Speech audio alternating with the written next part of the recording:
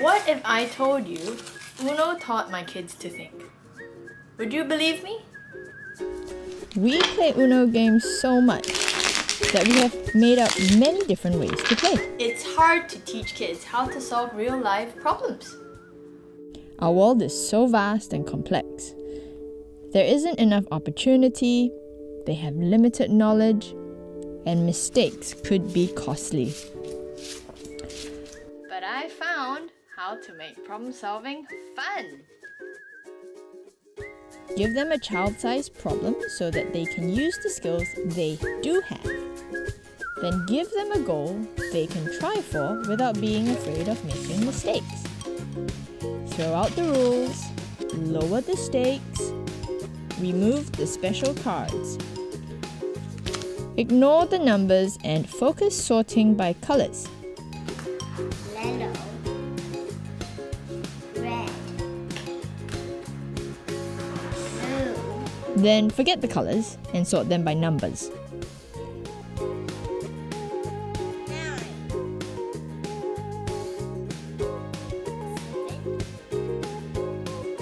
The reason we just do colors and then just the numbers first is so that the kids get used to the cards.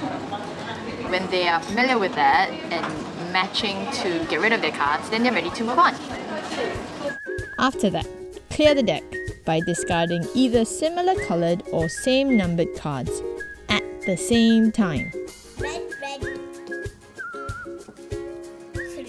And then, if you want to add competition, try to see who will finish clearing all their cards first. I win! So dust off your childhood game and try one of these variations today. Uno is a great game to practice, connecting ideas to solve problems. So, enough talking. Let's play a game!